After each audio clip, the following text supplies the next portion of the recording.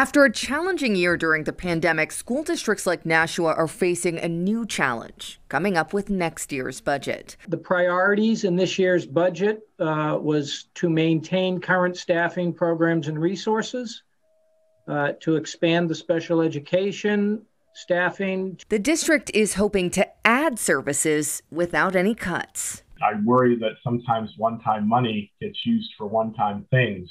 The district says federal funding has been key, helping Nashua schools overhaul their technology infrastructure, and another $12.9 million is on the way, which can help with crucial summer learning programs. The infrastructure of our IT department within the school district is probably, come the end of this summer, in better shape than it's probably ever been. And that's mainly due to this one-time money that has come in from the federal government.